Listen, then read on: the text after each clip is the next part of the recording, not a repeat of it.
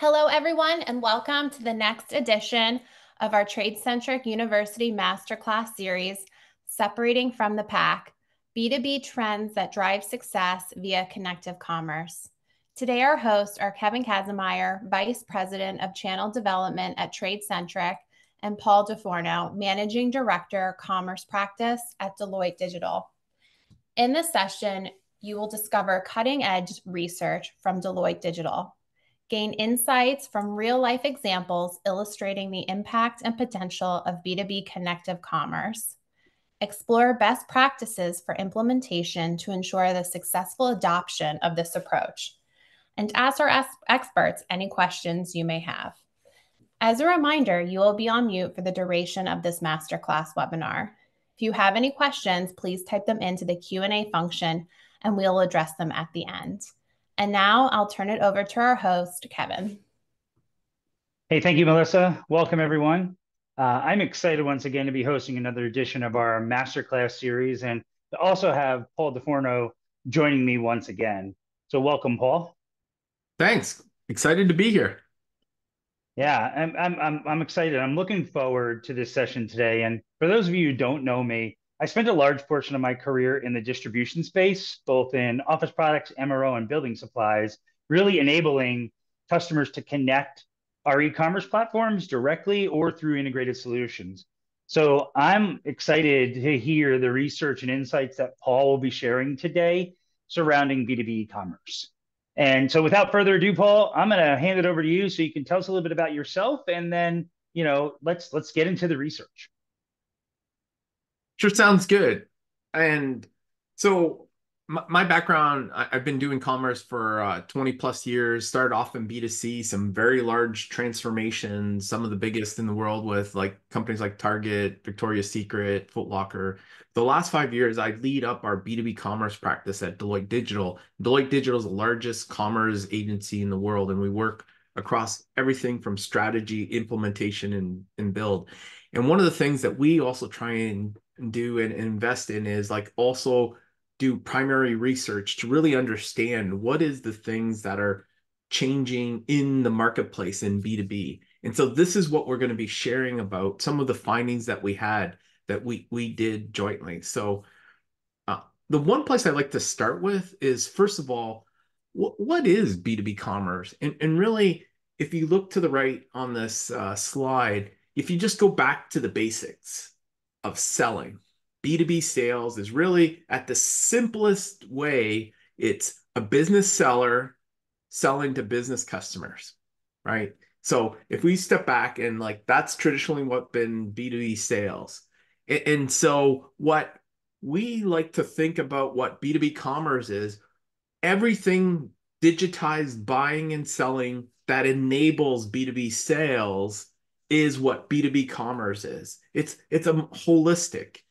And I like to use this graphic that we have here as just an example set of personas, right? If you look at selling to B2B isn't just like B2C for businesses, because it's way more complex. There's many different personas, and it's different by different companies, how many different sales managers, procurement, people in the field. All of these are different types of sales and ways that you need to connect to actually get the sale. So, Paul, I got a question there, right? So I think this visual underscores all the personas that are typically involved in a buying org in a B2B purchase. How much are supplier or seller organizations aware of all these types of personas? Is this just something that's really coming to the forefront now and generating that awareness? They are aware that they need to, that all of these people are part of the process.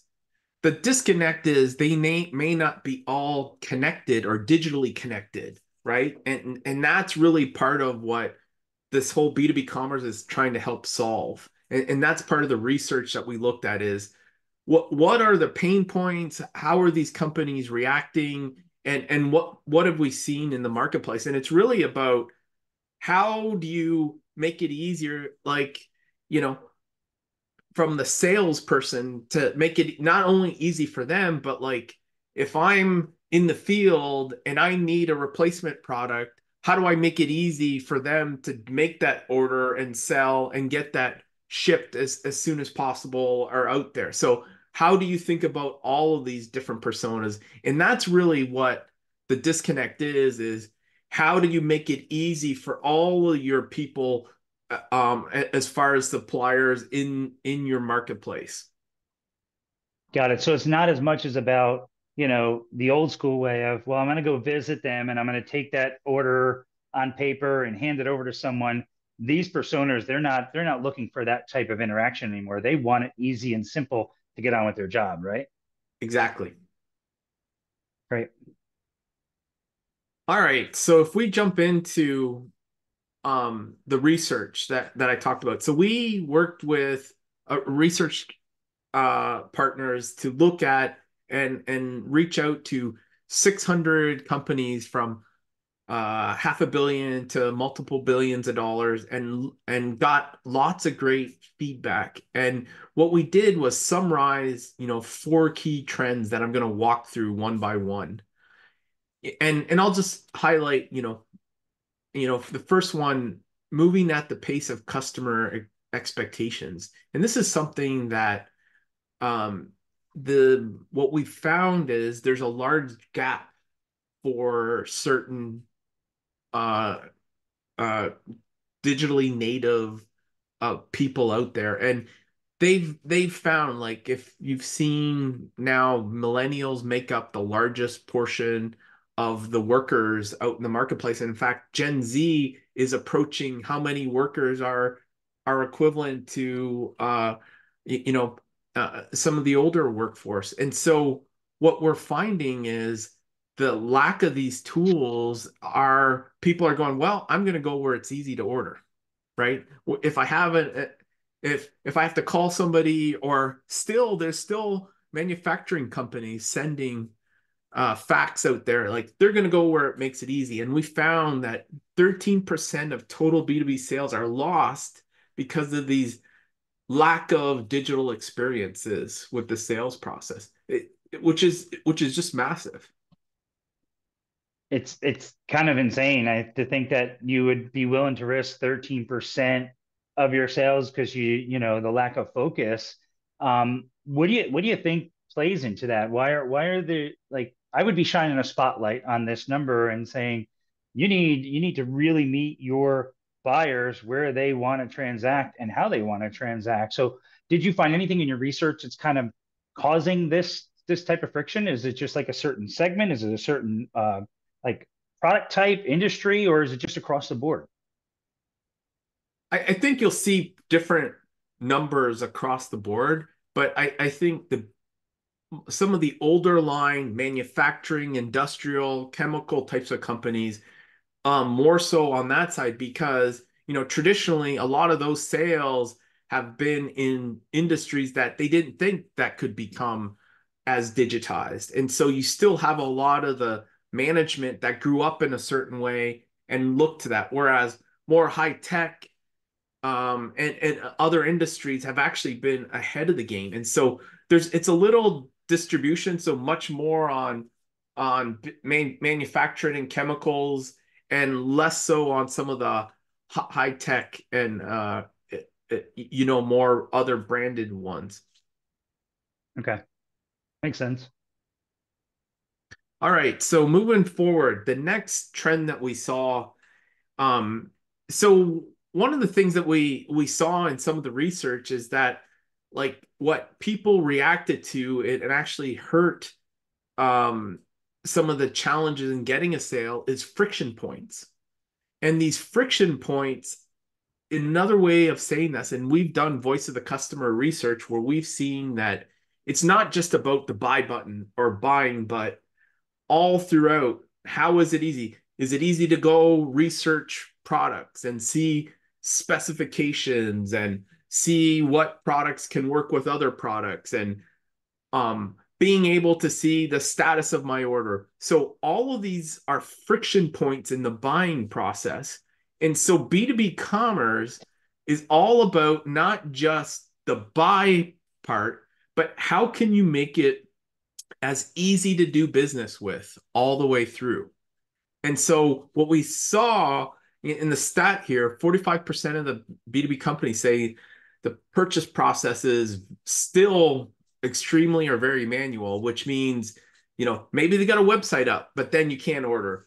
Maybe they can order some small set of products, or hey, they can't configure products. So you get all of these friction areas that, again, what you find and what we've seen in some of the research as well is if you see those friction points, you may just move on to the next supplier.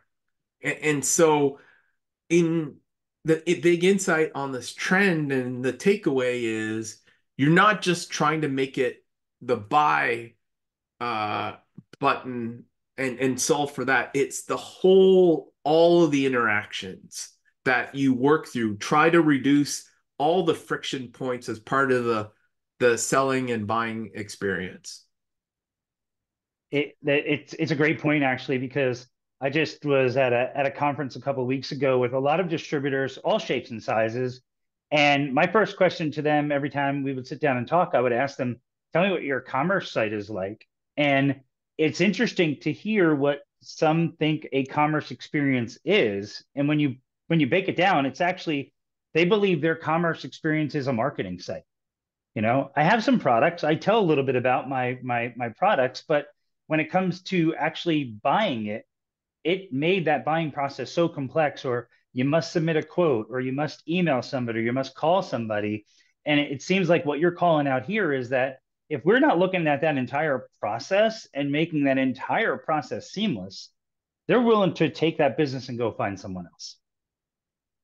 Absolutely. So, and this is something that we work with a lot of our clients is, and this, there may be different friction points for different segments or different business units. And so, a lot of this isn't like you do it all once and you're done. It's an ever changing, you keep refining and looking at friction points and making it easier continually as you continue to be, you want to be ahead of your competition and make sure you're the easiest to do business with. Yep. It's they say it's an evolution, not a revolution, right? Exactly. Yep. All right, let's go on to the next. So one of the things that we're seeing, and I'm sure many people on the webinar today, there's a massive upgrade happening for a number of different platforms. Be it SAP, Oracle, many others, there's large transformations that are happening. In fact, almost half of the companies are in the midst of either upgrading or planning to upgrade within the year.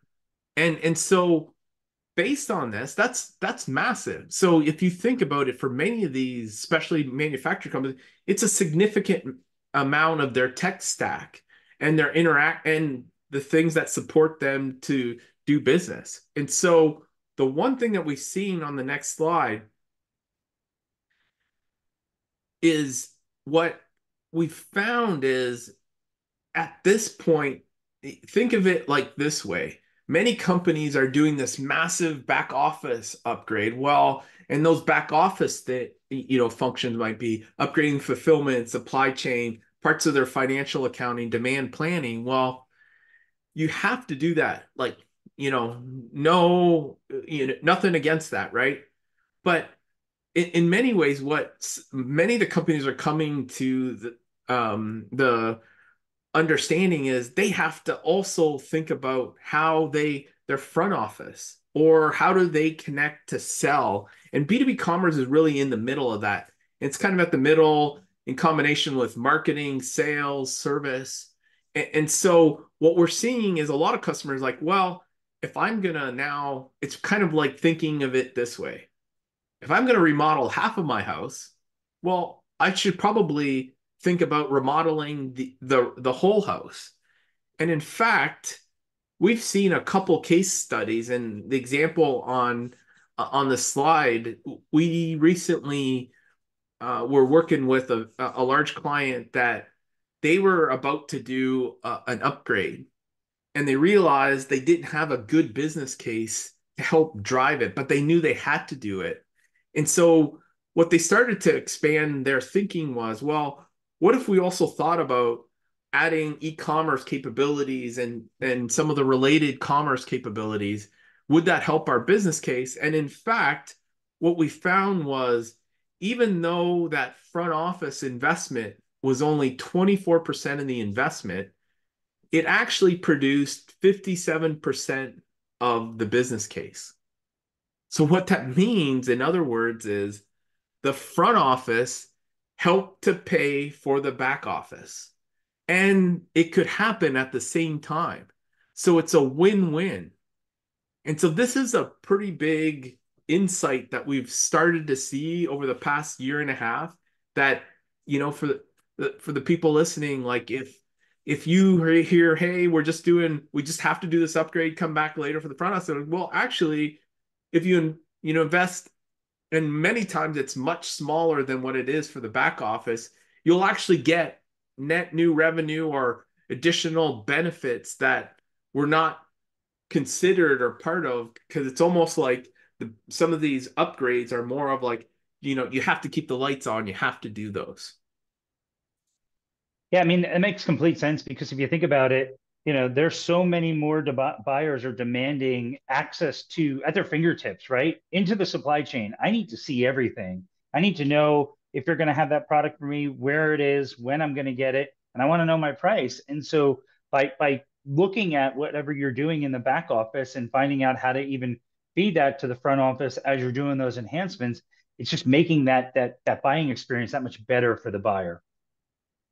Yeah, yeah, absolutely. And also an important thing here, that as far as this front office is, it also has to be deeply connected to the back office. You want to make it, again, you don't want the friction points. You want the visibility to be in through, and you want to make it easier to do business with. So these are all part of the capabilities that are important, and what companies are looking for. All right. For our last major trend that came out, this is something that I think that we've started talking about B2B commerce as omni-channel. And this is something that, 15 years ago that we went through with B2C commerce, but it's important because, and I'm not saying that omni-channel just as kind of a buzzword, but it's important. If you say that, it forces people to think omni-channel. Well, how can it be omni-channel in B2B? Well, actually, there's a lot of different ways that you can do B2B commerce, right? And I think for the most part, people think of B2B commerce as kind of the direct website. And in many times, especially in B2B companies, they might think, oh, that's that channel over to the side. And it may not be integrated. And so, we've talked already about, like, really all this B2B commerce is the digital part of B2B sales. So it's all to facilitate that. Well, what's clear and what's happening is that there's all these other channels that you connect up. It's not just your direct website. There may be marketplaces out there. I'm sure you've seen and been on Amazon. There's a business related marketplace out there that sell between businesses, and there's a lot of vertical marketplaces that are popping up, and vertical marketplaces that you would have not even imagined like 10 years ago, like chemical marketplaces. And also, there's a lot of enterprise tools where you can create your own marketplace that you're selling complementary products that you're continuing to sell. And so connecting that as well. A big area that I know, Kevin, is the passion of you guys, that around procurement commerce. And that might be kind of integrating back to procurement systems like Ariba, Coupa, and all those sorts. And around that too, Punch Out. And this is actually what we've seen over the past couple of years, is like that might be the least known of these channels in a lot of B2B companies, but it may be the fastest growing. And what we've seen for those, like, that might be an interesting segment where some of the old school companies have, like, for 40 years maybe used EDI. And then there's another segment that have now standardized and started to use some of this procurement. And really that procurement commerce is really that connection from these procurement systems into your commerce directly. And I know, Kevin, you're going to talk a little bit more about that, so I won't go anymore.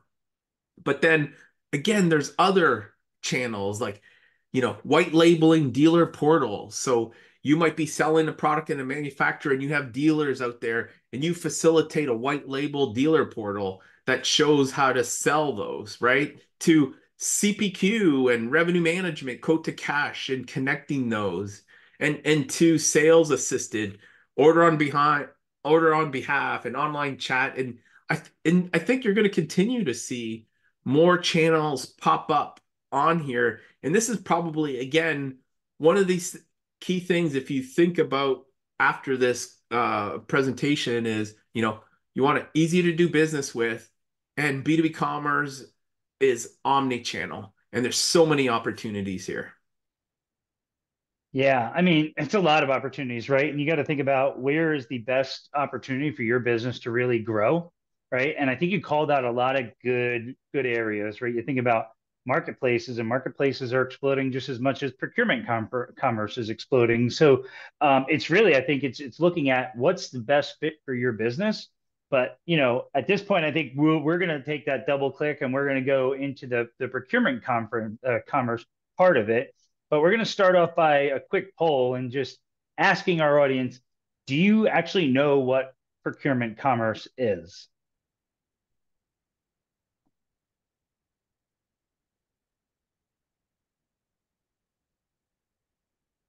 The yeses are leading the way here.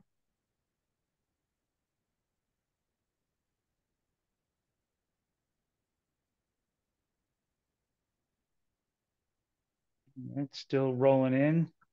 Looks like, Paul, we have about 2/3 that are saying they know what procurement commerce is. 1/3 is either they don't or unsure. That's probably a little skewed, but a little skewed to, people who already know about TradeCentric and your capabilities. But I think in general, uh, it's a lot lower in the general populace. Okay. All right. Well, thanks everybody for participating in the poll. We're gonna close the poll down for right now, and we'll go ahead and let's just, for those of you that are unsure or don't know, we're gonna talk a little bit about what is e-procurement first, right? And I think that's really where you have to start. So before we get into talking about procurement commerce, let's talk about the pieces that make it possible. And that's really e-procurement. It starts off with an e-procurement system. And why do buying organizations use it? Well, e-procurement platforms, they've existed for for well over 25 years. I can tell you because I've kind of been working in them for that long. But these software platforms, they allow for buying organizations to streamline the entire procure to pay process. So from requisition to check is the common term. So basically, by extending the research, order, approval, every type of capabilities that you would want from a buyer to everyone in the organization. And when it's deployed properly, with all your relevant suppliers included, these platforms, they can provide large amounts of data and insights into purchasing patterns, trends, budget allocations, all while staying compliant with procurement and corporate policies and procedures. So that's kind of what e-procurement is. And e-procurement, a common thing that has been attached to e-procurement over the years is punch out. So, a little bit about what is punch out. Well, your customer now has an e-procurement system. You would most likely want to, or you would get asked to provide a punch out site for them. And basically what punch out is, it connects the buyer's e-procurement system to the supplier's e-commerce platform. So essentially bypassing their traditional login process and allowing users direct access to a supplier storefront where they can search, access all their preferred products, their pricing, see inventory, availability, and basically instead of checking out like they would traditionally do on a commerce platform, a cart is returned back to their procurement platform to go through budgeting allocations and approval routing and then get a purchase order assigned when they finally send it to you to fulfill the products. So that's kind of punch out and e-procurement. And So I would just now, add there, just to go back for a second on yep, punch out, I almost see that as the best of both worlds, right? Because you have the procurement controls and you don't leave and those that stay in place, but then you have the great user experience of the seller's commerce experience. So you kind of connect the both worlds. And that's what we're seeing the largest growth in. yeah. So to that point, Paul, you talked about building the features and constantly evolving. You're able to then take advantage of those features that you built in your commerce platform and continue to extend them to an audience that may not have been able to access them before. Yep. Okay. So now let's tie it all together, right? And let's talk to procurement commerce, or as we like to call it in TradeCentric, B2B connected commerce. And we call it that because it connects the supplier's e-commerce and order management and financial systems with buyers' e-procurement and ERP systems through not only punch out, but also throughout the entire order to pay process, which includes automating purchase orders as well as invoices, right? So that's the way we look at it. Procurement commerce, connected commerce kind of sets the tone for kind of where we're focusing on today. So Paul, kind of you talk about procurement commerce channel and that it's growing, right? And I have a slide that I want to share here that kind of shows where it is going. And these are 2022 numbers because we haven't seen the 2023 full numbers yet, but this space has right now well over $1 trillion in revenue generating through it, right? So I think the last numbers I saw was 1.2 trillion, probably going to be higher at 2023. And the growth over the last 3 years has gone from 12 to 15 to 18%. So more and more buyers are utilizing these types of platforms to transact with their suppliers. So what's your thoughts on this growth? Yeah, I think this is a natural, right? There's all of these things are this growth to be much more digital. If you look at the macro, if you step back and look at all the B2B sales and Digital Commerce 360 really covers this. There's around 17 trillion of B2B sales in the US. And right now, just around for rough numbers, around 50% of that is still done in a quote unquote manual way, meaning, checks are sent, electronic wires that have to be then posted, et cetera, in lots of different manual ways. And so it's just the cost savings of going digital, it just has to happen that we're seeing at large these companies. And so if you look at specifically for procurement, you're also seeing the growth of, these Ariba Coupa systems that are controlling buying patterns and trying to keep to large companies, maintaining their policies and buying areas. And so those are growing quite a bit. And so connecting these two things, it's just natural that you're going to see this growth continue to happen. Okay, so let me take that one level further then with you. You said about 50% is still not automated. And there are some naysayers out there that'll say, well, my business is immune to that. We're always going to be manual. Do you think that 50% is going to get less and less and is going to get down to a single digit number? Or do you still think that there's going to be some kind of even keel here? Yeah, I think it's appropriate. If anybody's seen the headlines today, Macy's is closing a third of their stores, department stores, right? Like they were slow to pick up digital, and you see where they are now.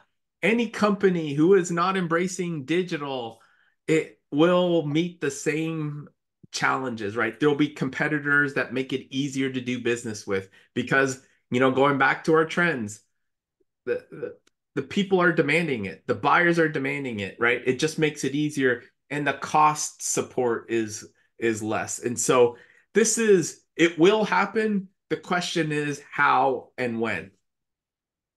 Yep. So it sounds like the moral of the story is don't become a Macy's or maybe even a Kodak, right? Everybody knows Yeah. the whole Kodak story, and and they all were ready for it, but then didn't make that decision, right? So I think these numbers are kind of saying you probably need to take a deeper dive into this to make sure that you are not immune to your current processes, and there are ways to drive this going forward. Well, I actually want to share something as well. So we did a recent report as well, right? So we did a study, and in our study, we kind of saw the same thing, right? And we saw that 6 in 10 companies are reporting that around 20 to 25% of their customers are actively asking for some sort of e-procurement system integration, but less than 35% are doing something about it.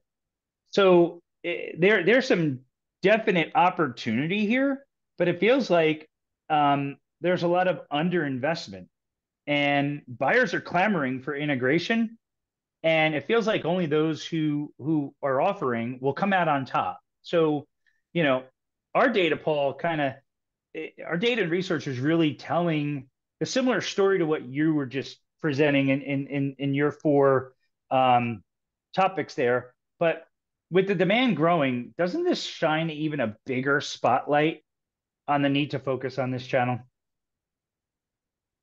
Yeah, if I was I'm sure, and I'm sure these are challenges that all B2B companies are thinking about, and right, and they're not thinking about it like from a necessarily a technology basis or on specifically B2B commerce, and that really what's happening to them is, uh, oh my God, I need to drive growth. Why is it not happening? Right?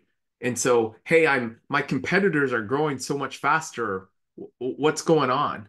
It's really the wake up call for the ones that haven't looked at it is your businesses are inherently, people are running circles around you. And that's what I would be scared of if I wasn't having these conversations. Not that the technology necessarily is cool onto itself, which me being a geek in this, I think it is, but from a business perspective, these are real outcomes that make a difference, and that are really driving this. Yeah, well, I geek out on this stuff too, and it's a reason why I've been doing it for so long. But I know that there's opportunity, and I've seen it happen at previous companies that I've been at. So I guess I want to transition real quick into another poll to see, especially since we had a lot of people talk that they know e-procurement, is, have your customers or have you gotten requests from your customers for e-procurement integrations? And again, love to hear what some of those thoughts are, because um, I'd also like to see some additional questions or some comments afterwards of, why you do or don't, or why you haven't or have not chosen to go down this path. So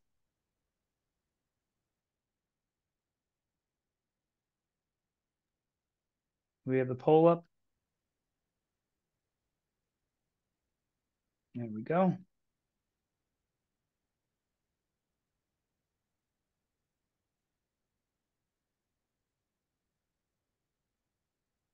I'm not seeing any no's yet. I probably should have put a couple of questions as follow-up polls to say, if yes, are you doing anything about it?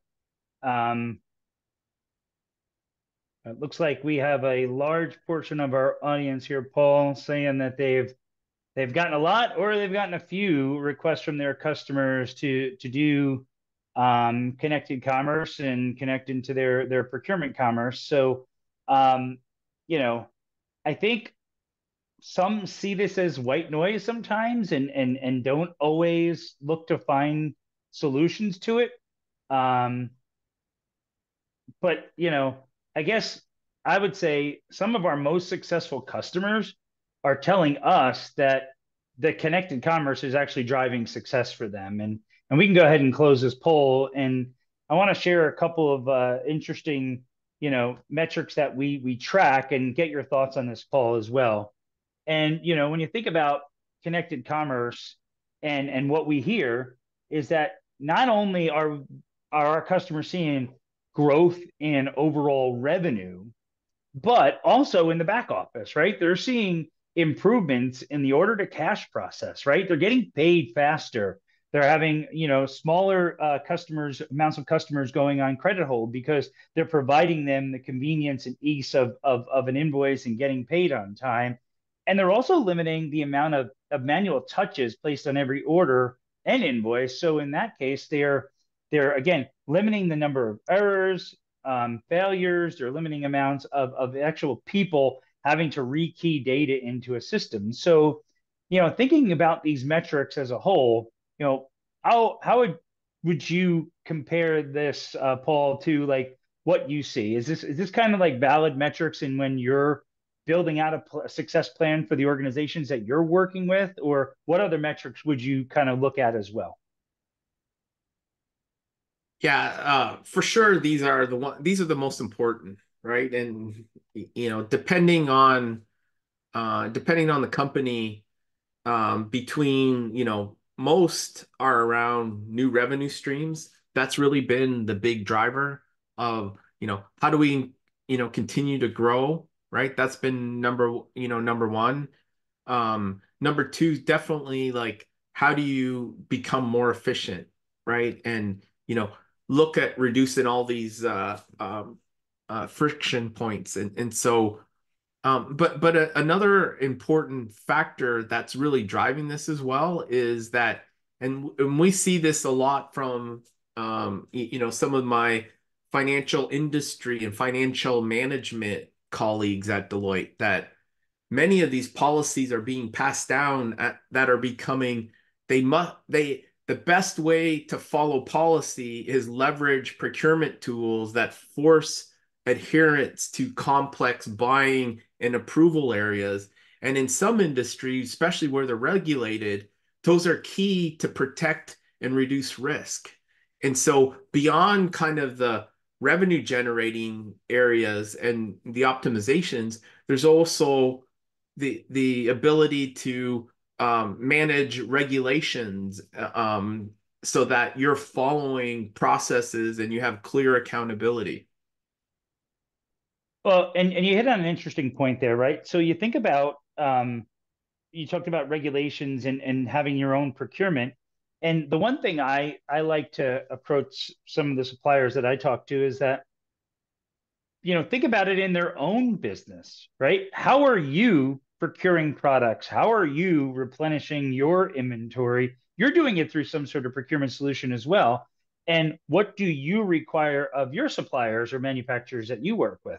Now think about how your customers want to do business with you, right? So it's looking at that from both sides and realizing that, how you want to be treated as a procurement buyer is how your customers want to be treated as well. Yep.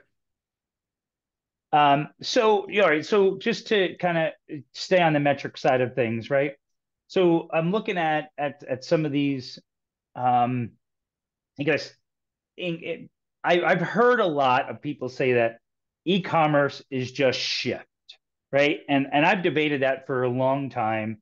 And you still have the naysayers that say, well, all I'm doing is taking an order from, a phone, fax, email, whatever, and I'm moving it to a different channel.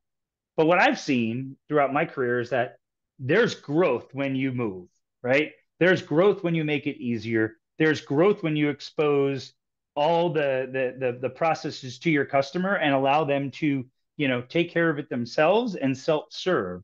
So what's your take on that? I mean, is e-commerce just shift? Is e-procurement integration just shift? Or is there growth potential? Yeah. So in some ways, yes, there's a large portion that is going to be shift, but in some ways it misses the point of the analysis, right? Like you can, if you only looked at maintaining that way of doing business, you're also not looking at that loyalty. Who are the people that you're losing as you go through? And so there's an opportunity cost of not keeping up. And so that's an important factor to think about, that if you don't keep up and into that channel, your retention is going to decrease. And so it's easy just to make that simple. Well, you're just shifting over. And that's the problem sometimes when you have sales leadership that are focused on, the next quarter, right? As opposed to, much longer or multiple quarters or looking out a year or two, because that's really the long-term effect of that piece is missed. But one important thing to look about it too is many times when you talk about commerce and how to digitize, so many times talk about it all as kind of in one channel or black or white. Really, what we work with our industry experts is look at the segmentation strategy. So, for example, there's going to be different segments where this makes a much bigger impact. So, for example, you might get like, well, I have a few customers that have been massive. They've been around forever. They use EDI. They're never going to go off, right? You're not going to do anything there.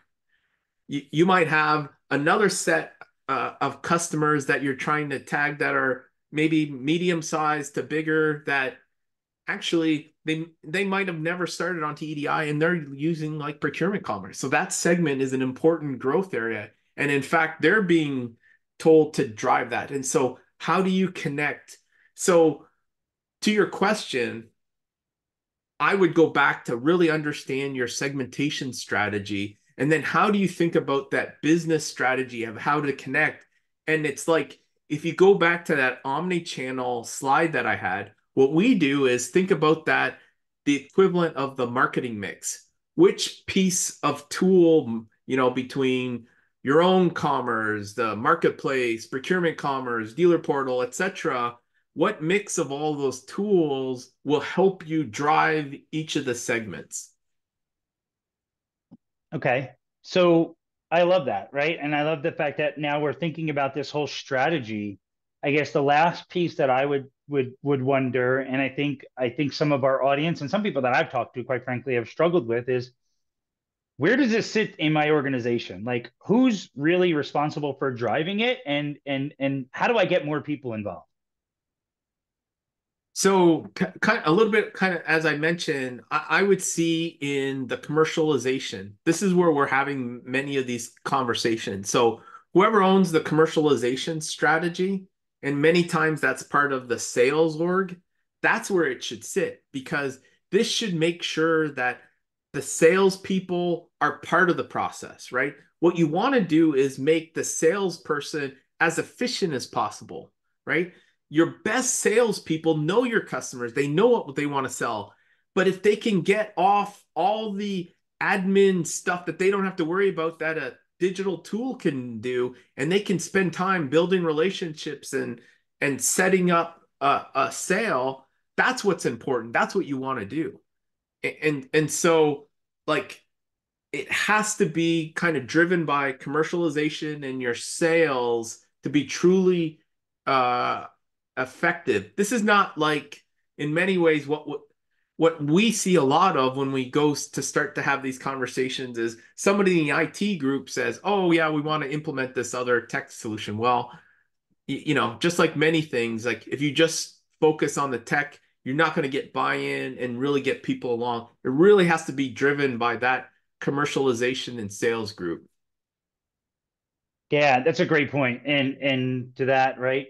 You could build it and IT could build it out, but if nobody else is on board with it, it's never going to be successful or rolled out. And the other question I guess I would have there is, I've seen some sales teams in organizations kind of have a fear of rolling this out because it's, hey, what is my value? And the way I've kind of approached it, and I'd like to hear what your thoughts are. The way I've approached it is like, hey, your value as a sales professional is not to take orders, it's to make orders, right? And it's to go sell and be an expert on the products that we specialize in. And you could spend more time selling and growing while somebody else is doing all the busy work of taking the orders and doing it behind the scenes, through an automated process. So is that kind of the similar for you, or do you have any other thoughts around that? Yeah, exactly. Like, if you talk to some of these salespeople, and this is part of when we roll these programs out, like our first listening is like, who's the field sales? How are their conversations going? What is their normal day to day? And so much still is being done just administrative, like, hey man, I haven't got my order. Where is it?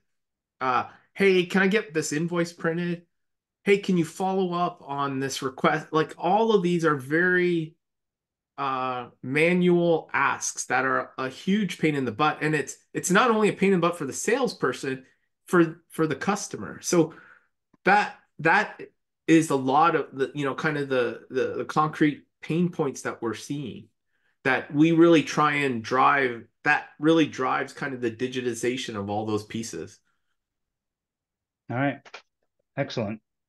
Well, I think that's a good point to end on, because I feel like that kind of underscores the whole importance, right? Get the sales team involved to really drive success in this channel. And so, Melissa, what I could say is we're going to turn it over to you to open it up for Q&A. Great. The first question that came in, are you seeing any major improvements or enhancements to supplier punch-out sites? Any new features that are becoming expected/standard functionality needed to compete? I can take that first, and then Paul, I guess you could take it from a commerce perspective. But I would say that from a punch out side of things, you have to look at what does a B2B customer really need, and you have to measure yourself up against the best and the ones that have been long standing, and they offer things like shopping list type features. They offer the ability to see inventory. I can't believe how many sites still out there today. You cannot look and see inventory across all fulfillment centers. So it's like being able to dive in and search by your zip code or whoever's fulfilling your products. It's being able to connect that piece. It's being able to go through some sort of finder capability, right? And so I've seen this. One of our customers has this great parts finder that if I have a particular product, I can enter that product and it's already showing me all the products that are applicable to that particular item, all the replacement parts, and it just makes it that much easier for that B2B buyer, right? Because you're not trying to really do as much upsell, cross-sell. You're trying to get them as much information so they can get in, find what they need, and get out and do their job. But Paul, I don't know if you have anything to add to that. Yeah, I think I would just say that the being able to connect more, and many of these e-commerce platforms are now much more punch out friendly. So even before the early punch outs, you didn't have the full rich experience.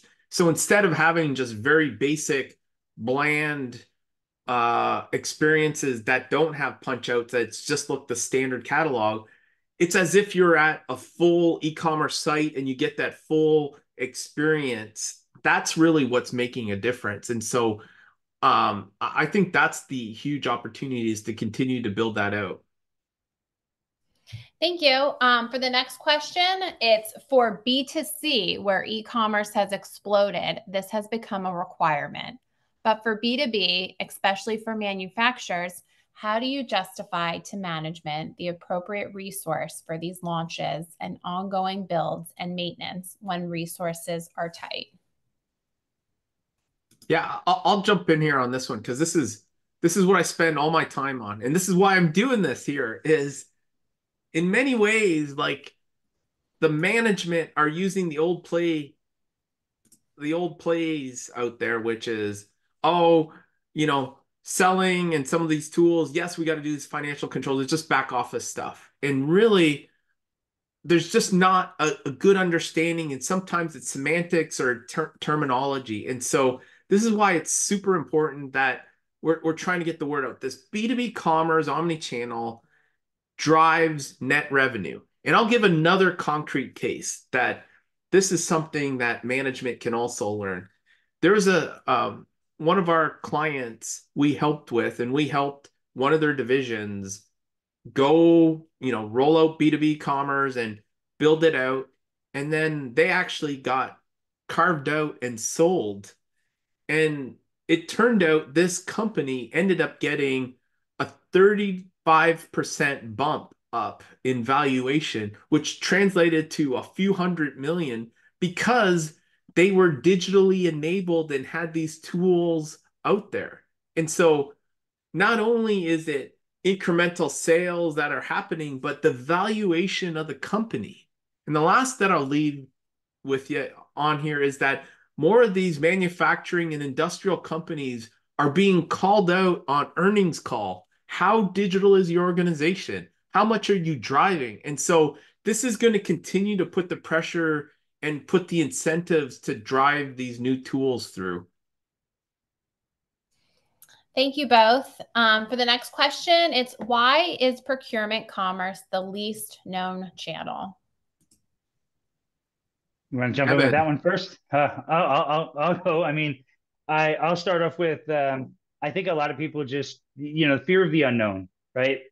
And that when you cannot control it, and sometimes you can't control what that buyer is doing, right? You don't understand that they've chosen this procurement platform, and why do they want to stay there and not just go to my standalone commerce platform, right? And that fear of the unknown, you've kind of segmented, you've built a wall between the two. And until you kind of finally realize, as Paul just mentioned, right, that sometimes your commerce platform can have all the great bells and whistles and it be extended to that e-procurement platform in the same way that they walk up to your commerce experience, then you're going to start realizing, the benefits. But until then, you're still going to have a lot of old school mentality of, I'm just happy taking an order this way.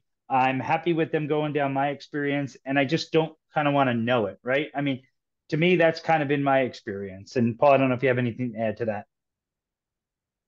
Yeah, this is again, these are all new tools, new terms, new management, and so you just gotta. It's the learning curve, and it's happening fast. Like you talked about the growth there, 18% last year when overall B2B sales grew 2 to 3%. So almost 5 to 6 times the growth of your overall sales. So it's happening quick.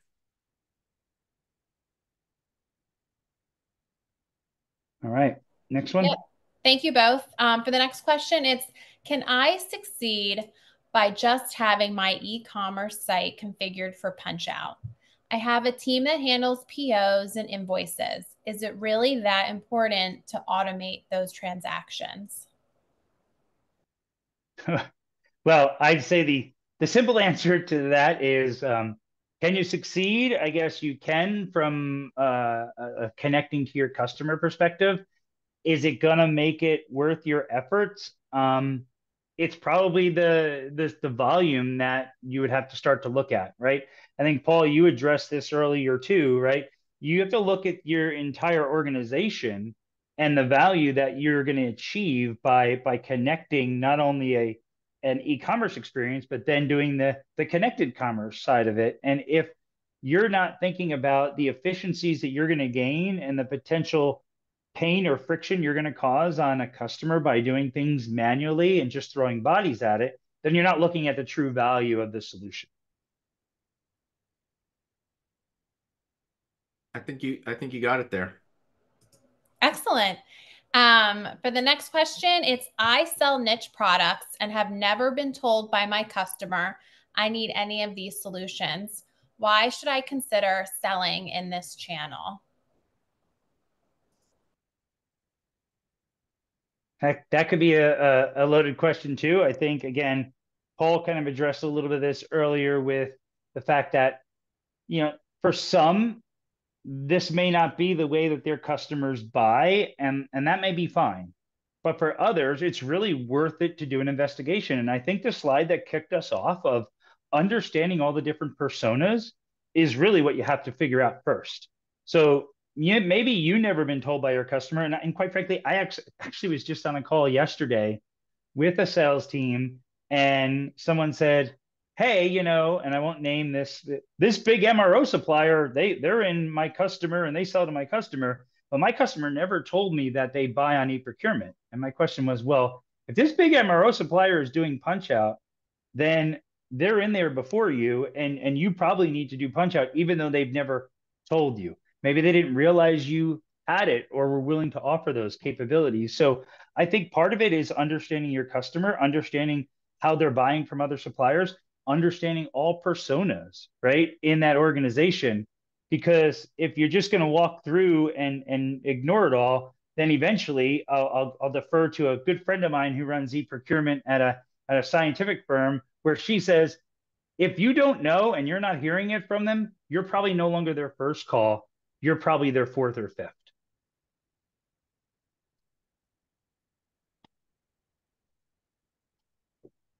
Any other questions?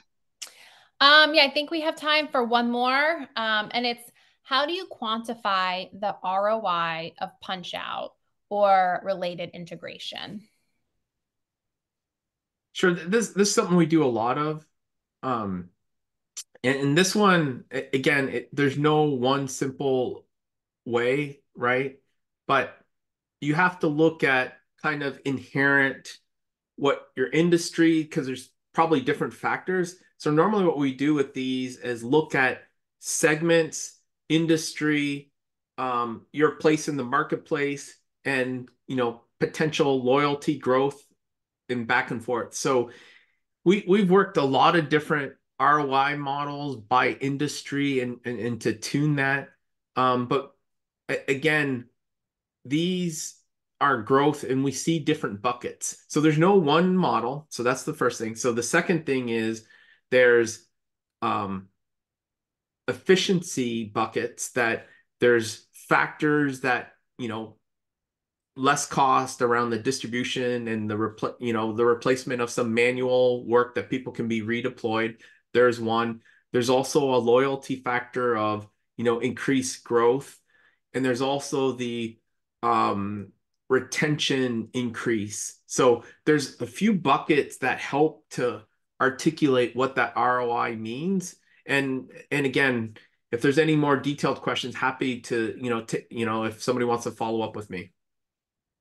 And I would just add one more to that, Paul, is that we also have kind of that build versus buy piece. And so, on the TradeCentric side, we do have an ROI tool that kind of measures that IT resource allocation, right? So how much would you save by not having to build it all in that capabilities and the connections and the ongoing maintenance versus having to do it yourself?